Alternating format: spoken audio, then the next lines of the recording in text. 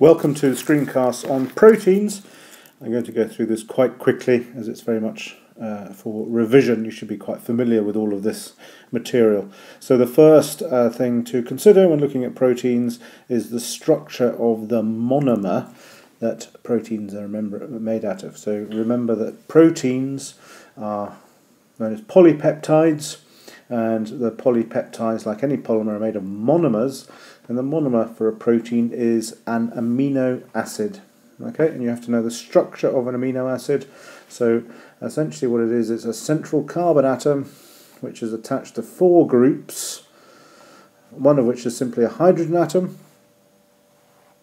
One is a carboxylic acid group.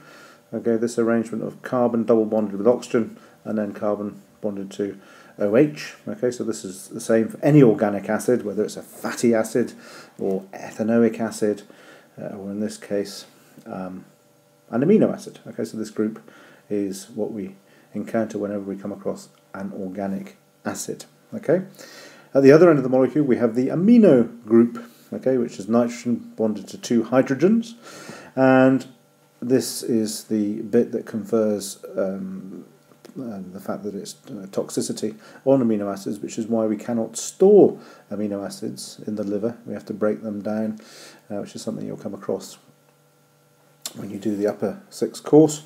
But then we chop the amino group off and we can actually convert that into urea, the yellow pigment in your urine. Okay, and we use the rest of this molecule, gets used in respiration. Anyway, so that's the amino group, and as we'll see later on, the amino groups react with the carboxylic acid groups of other amino acids to form peptide bonds. And we'll come back to that in another slide. So the fourth group is this group R, okay, which is a side chain, okay, or the variable group, and this is the bit that makes a particular amino acid if you like. So there are 20 different amino acids, and they all differ from each other in that they have different R groups. Okay, so some of these R groups are ionic configurations of elements, some of them are hydrophobic, some of them are very simple. So the most simplest one is glycine, okay, and the amino acid glycine, just as a R group, which is just a hydrogen atom. Okay, so amino group, okay, so that's the amino group, it's the poisonous bit, carboxylic acid group, which is that bit there, okay, and the R group, which is the bit that is different from amino acid to amino acid, and remember there are 20 different amino acids, okay, and R groups vary in their chemical characteristics, and that influences, the R groups are the key thing which influences how these chains of amino acids fold up to form particular structures. It's the interaction between R groups which determines the folding. Okay, so we'll come back to that later. Anyway, so that deals with the structure of an amino acid. Okay, moving on to the next slide.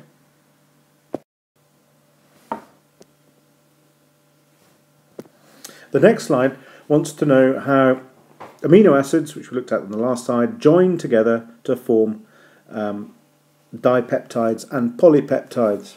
Okay, and the bonds are called peptide bonds. Okay, this should be familiar to you. Okay, a dipeptide is simply two amino acids joined together. Okay, and that's what we're going to look at here, how two amino acids join to form a dipeptide, and they do that by our familiar chemical reaction called a condensation reaction. And remember, a condensation reaction produces a molecule of water. So we strip out two hydrogens and an oxygen, okay, and that means that this carbon bonds directly to that nitrogen there, okay, and we get this bond here, okay, and that characteristic arrangement of atoms with the carbon double bonded to oxygen and a nitrogen, and that nitrogen bonded to a hydrogen, and the carbon of the other amino acid is what we call a peptide bond. Okay, and that's formed by a condensation reaction. Okay, and don't forget a molecule of water is formed. The opposite of that is a hydrolysis. Okay, so we break this bond, we break it by adding water, okay, which we can do by boiling this up in an acid or using an enzyme, adds a molecule of water which breaks that bond to give us our two amino acids back. Okay, so condensation, producing water to form a peptide bond. Hydrolysis is adding a molecule of water to break the bond. Okay, and I've got a little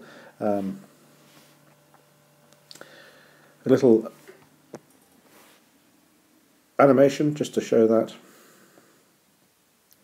Okay, so here I've got two amino acids, one amino acid here, one amino acid there. Okay, and what's happening is that they're approaching each other, and we remove two hydrogens and an oxygen. Okay, so that's our water molecule in red band there being produced. Okay, and the peptide bond is formed. Okay, so that's how it forms. And then if I reverse that, okay, by going backwards, I add the molecule of water, which breaks that bond to give me my two amino acids back. Okay, so that's how peptide bonds are formed, by the combination of the acid group, the carboxylic acid group of one amino acid, and the amino group of another. Okay, removing a molecule of water to form a peptide bond. Reaction is known as a condensation reaction, and that's reversed by breaking the bond by a hydrolysis reaction. Moving on to the next slide. This slide looks at describing the aid of diagrams, the formation and breakage of peptide bonds in the synthesis and This slide looks at the first level of description that we have for protein structure. As we'll find as we go through the next four slides, we can describe the structure of a protein at four different levels: primary, secondary, tertiary and quaternary. So this slide deals with the most simple description of a protein, okay, which we describe as its primary structure. And the primary structure is very simply the sequence in which the amino acids occur. Okay, so the idea here is that there are 20 different types of amino acid, and they occur in a particular order, which is determined by the base sequence on DNA. But in terms of the protein, the order of amino acids determines the order of the R groups, the R variable groups, and the order of the R variable groups determines the way in which neighbouring R groups interact with each other and the way in which that polypeptide folds up. Okay, so for example here we have got two amino acids of cysteine, okay, which are obviously encountered each other and form this covalent bond which we call a disulfide bridge, which means that this folds up in this particular way. Okay, so the sequence of these determines the folding. Okay, so as I quickly go through that, primary structure is a sequence, keyword, of amino acids in a polypeptide, and the amino acids, they're all linked by peptide bonds here. So these are the key things. The primary structure is held together by peptide bonds, and the sequence of R groups determines bonds between neighbouring amino acids, and the bonding between R groups determines the folding. Okay, so the idea of this folds, okay, and it folds into secondary structures, which is what the next slide is all about. So moving to the next slide. So this slide, as we said before, secondary structures. We're interested in secondary structures here. Okay, so the primary structure, the sequence of amino acids, as we said, has a particular sequence of R groups which determines folding. And there are certain characteristic ways that amino acids fold up to form secondary structures. And there are two particular secondary structures you need to know about. One is called an alpha helix and one is called a beta pleated sheet. Okay, not great diagrams, I've got a better one below. But anyway, sections or domains, the idea of domain, which is just a region of our polypeptide, okay, will fold up into particular characteristic structures, and we call these secondary structures. Okay, and the two that you need to know about are alpha helix and beta pleated sheet, keywords, and know a little bit about what they are. But the key thing about both alpha helixes and beta pleated sheets is that these structures are held together by hydrogen bonds. Okay, so the only bond we need to worry about when it comes to secondary structures is a hydrogen bond. Okay, so actually I've got, as I said, I've got a slightly better diagram here of an alpha helix and a beta pleated sheet. So what we're saying here is there's a helical structure. This is an alpha helix, and essentially what we've got a characteristic sequence of amino acids which, when they form a sequence, will always fold up into this particular shaped structure, which is called an alpha helix, and the whole thing is held in place by these dotted lines which represent hydrogen bonds. Okay, whereas a different sequence of amino acids will fold up in a completely different way to form this type of structure, which is known as a beta pleated sheet. Okay, so we have a strand of amino acids which forms a polypeptide, and then that turns back on itself to form, if you like, an anti-parallel strand. Okay, and hydrogen bonds hold the two strands together. Okay, and that's known as a beta pleated sheet, because this can obviously keep folding back in itself to form a sheet-like structure. Okay, that's known as beta pleated sheet. Okay, so you've got to know secondary structures: alpha helix, beta pleated sheet, and they're held together with hydrogen bonds. The next level of description of the structure of a protein is tertiary structure. Okay, so we'll look at that on the next slide.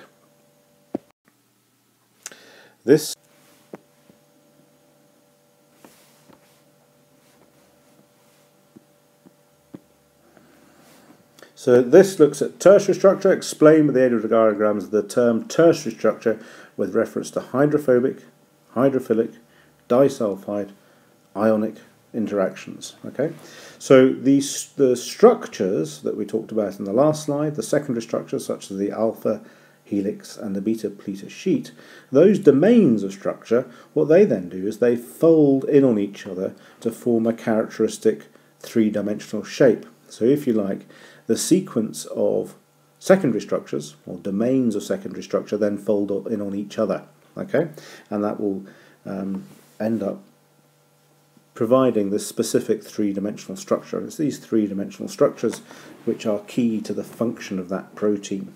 Okay, now the things you've got to know about these is that there are 5 bonds involved in holding this tertiary structure together. Okay, hydrophobic interactions, hydrophilic interactions, disulfide bonds, and ionic interactions.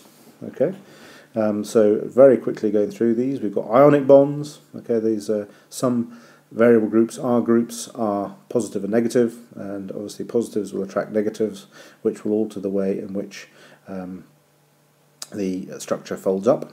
Disulfide bonds, these are actually covalent bonds which occur between two particular amino acids called cysteines, which contain the element sulfur. Okay, so it's a bond between two sulfur things, hence known as disulfide bonds. There's also hydrophobic interactions. Some R groups are non-polar, so they're hydrophobic, a bit like the tail of a phospholipid. And what they do is that they avoid, they get repelled by water, so they avoid water. So what they tend to do when in solution, they tend to orientate themselves towards the middle of a molecule to get away from the water surrounding it. Conversely, hydrophilic action groups, okay, so polar R groups will tend to interact with water and will tend to orientate themselves so they're towards the outside of a protein in contact with the surrounding water. And then there are hydrogen bonds which we've come across with water and everything else, okay, and they are important at holding these structures together. Okay, so diagrammatically looking at all of that, here I have a protein, okay, and as you'll notice, it's a sequence. So we've got one end working all the way through to the other end of the protein, which I can't actually see at the moment, but it doesn't really matter. Okay, so we've got, this is the start of the protein, and it works its way around. Okay, but as we can see, domains of structure fold up in particular secondary ways. So here's an alpha helical structure, okay, and then what's happened is it's moved through, and then the next domain folds up as a beta pleated sheet, okay, and then we get another bit of alpha helix here, okay, and then this moves into more beta pleated sheets, etc. Okay, so different domains of secondary structure then fold in on each other to form this overall three-dimensional shape, okay, which is the description of the tertiary structure of the protein. Okay, in terms of, I've got another little animation here which we can also quickly have a look at, which illustrates all of that as well.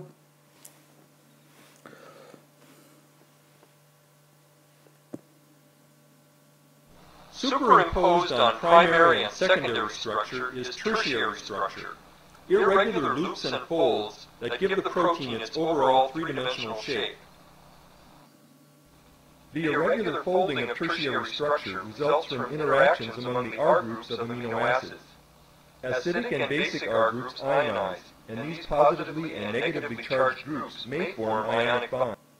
So these are the ionic bonds I talked about. Okay, so between positively charged R groups and negatively charged R groups, they will attract each other, which will alter the way that these two domains of the protein orientate themselves. Okay, so let's say that was a positive charge and that was a positive charge, they'd be repelling each other, which would alter the shape of this protein, but they don't, because in this particular case it's positive to negative, and therefore they attract each other, which alters the way that this part of the protein is shaped.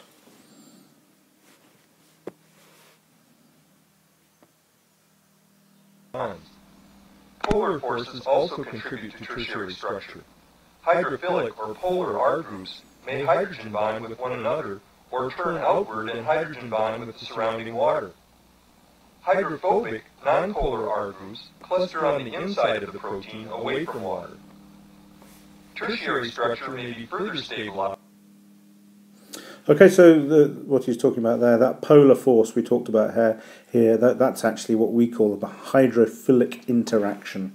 Okay, so that's either hydrophilic R groups being attracted to each other, or hydrophilic groups being attracted to water, right, on the outside. So these tend to orientate themselves towards the outside of a protein where there's a watery environment. Okay, whereas these structures here are hydrophobic regions, and what they tend to do is cluster together to get away from the water, and again that alters the way in which this protein folds up. Further stabilized by strong covalent bonds between sulfur atoms in certain R groups. So lastly there we have this idea of what we call a disulfide bridge. Okay, there's a particular amino acid called cysteine, and they have groups that stick out of them which are sulfhydryl groups. Okay, and they can react with each other to form a disulfide bridge, which you should know about the disulfide bridges. Okay, breaking and reforming disulfide bridges is how hairdressers give people perms. Okay, they reduce the disulfide bridges, okay, then they set your hair in the shape you want it to be, and then they oxidize them again to form the disulfide bridges in different places. Okay, so that's a little aside you don't have to know about, but anyway, next time you go for a perm in the hairdresser, you'll know it's all to do with disulfide bridges. Moving on to the next slide. So the next slide deals with tertiary structure. So we've looked at primary structure, the sequence of amino acids. We've looked at the secondary structure, how those sequences of amino acids fold up to form repeating structures such as alpha and beta, alpha helixes and beta pleated sheets. And we've looked at how those secondary structures then fold in on each other and bind to each other through a raft of different chemical bonds and interactions to form a three-dimensional structure, which we call tertiary structure. Now, some proteins consist of more than one polypeptide chain. Okay, and if they do so, the way in which those polypeptide chains attach themselves to each other is described as being its quaternary structure. Okay, so as we say here, the quaternary structure.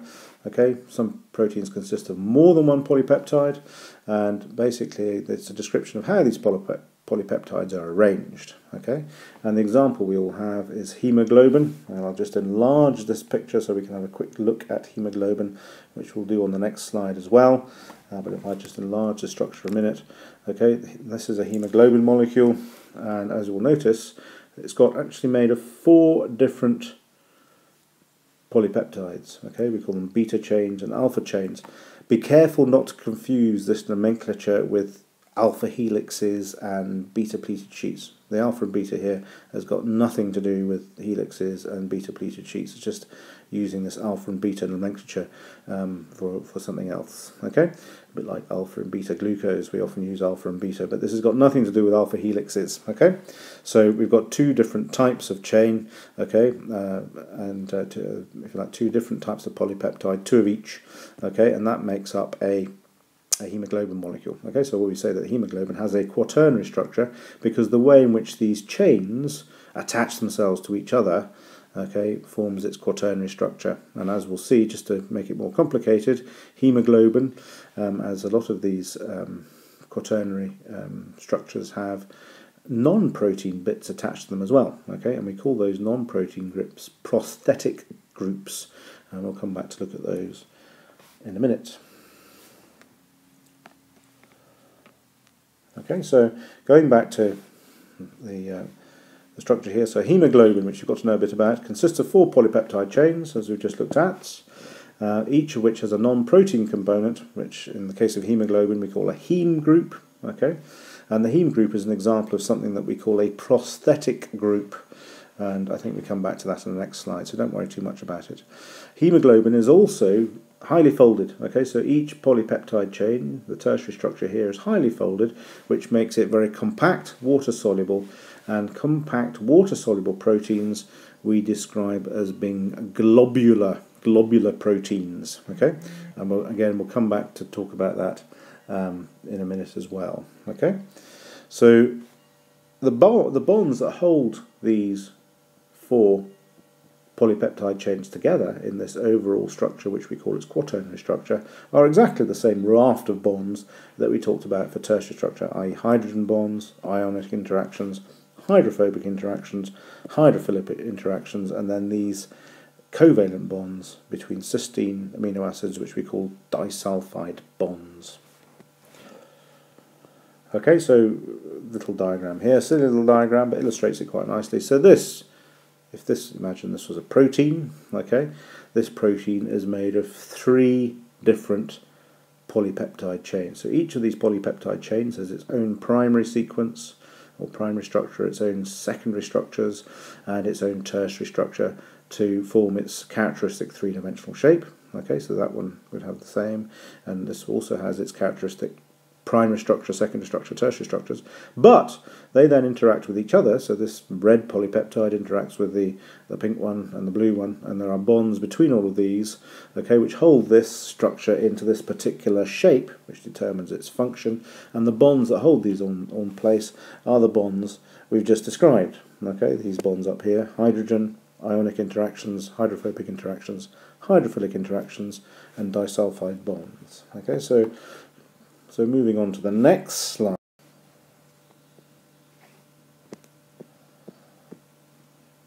The next slide requires you to describe with the aid of a diagram the structure of a collagen molecule. Okay, so in the last slide we looked at a quaternary protein, hemoglobin, okay, with its 4 highly compact polypeptides which form this really compact structure which is water soluble, and we call that a globular protein.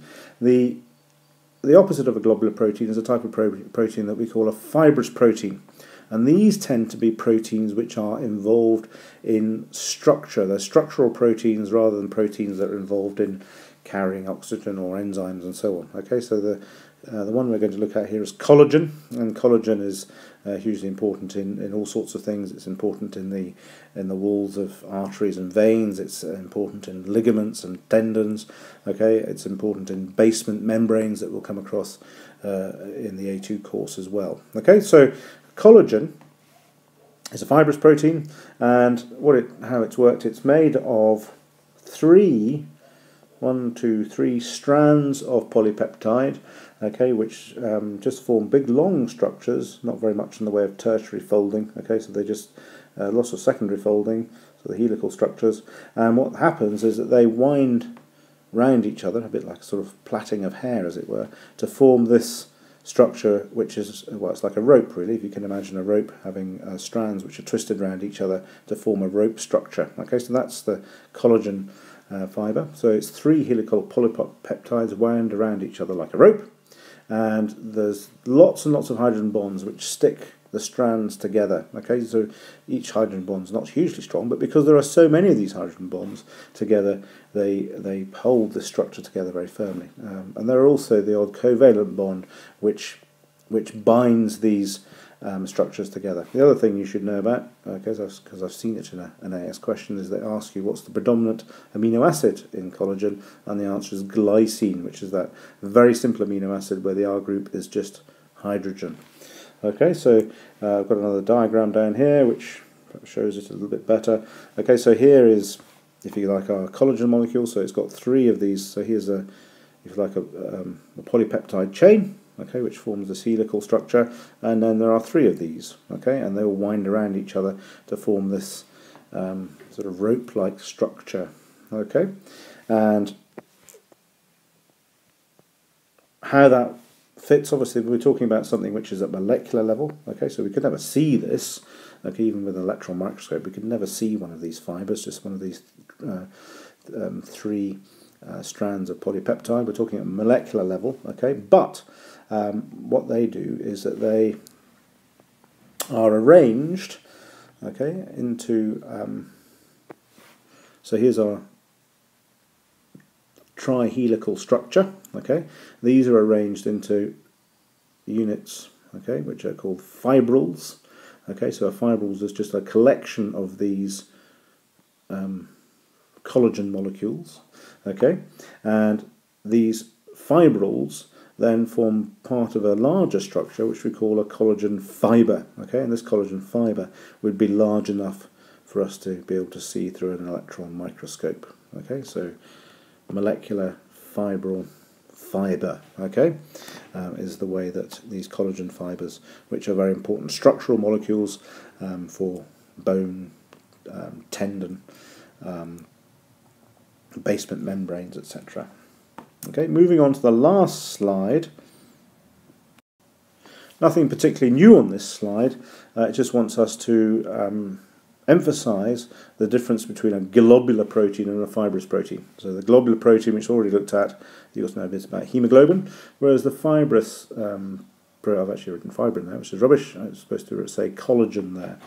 Okay, so what we look at is globular proteins. They are characterized by being soluble in water, or sometimes they're soluble in lipid bilayers. Okay, some of the ones that we find in membranes, like carrier proteins, are soluble in lipid bilayers, but a lot of them, like enzymes and hemoglobin, are soluble in water, whereas fibrous ones are insoluble in water.